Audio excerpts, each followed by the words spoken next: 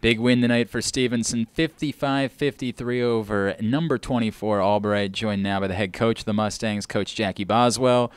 Coach, you guys had a tough week, obviously, coming into this one, and you were facing one of the best teams in the country. What did your team do tonight to dig in and come up with maybe the biggest win of the year?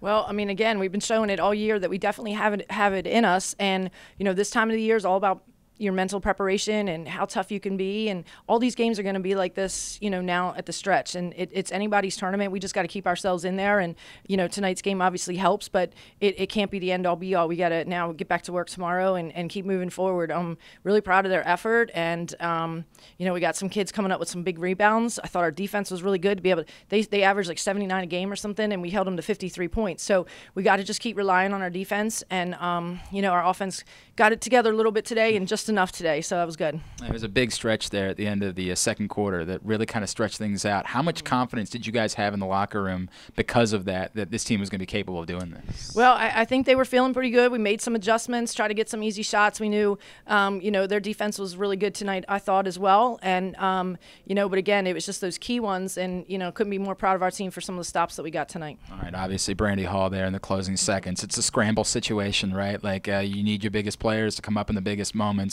I can only imagine the pride that you have for Brandy coming up with that shot.